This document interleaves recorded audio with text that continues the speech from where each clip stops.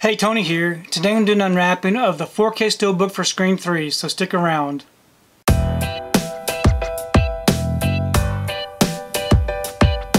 So I received my order for Screen 3. This right here is a 4K Steelbook. Here's the front, and here's the back.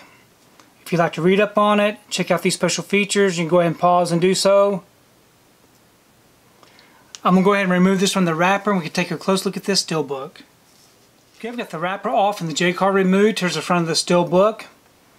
It is a lightly glossed Steelbook with no embossing or debossing. And then here's the back. We open it up.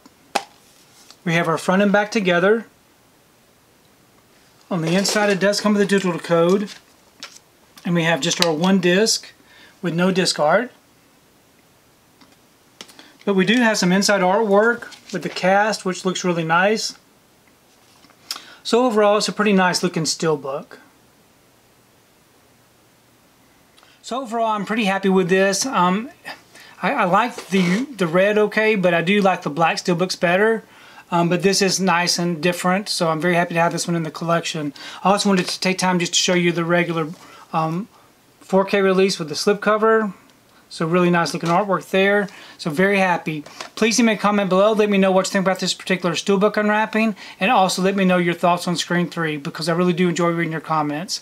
If you like what you saw here today, please give it a thumbs up and share the video. If you haven't subscribed to my channel, I'd really appreciate it if you would subscribe. If you do subscribe, please remember to hit that notification bell so that you can be notified every time I upload a new video. If you haven't found me on my social media accounts, I'm on Instagram, TikTok, and on Twitter. And if you'd like to find out what I've been watching, you can find me over on Letterboxd. I do have links below. But thanks again for watching, and we will see you next time.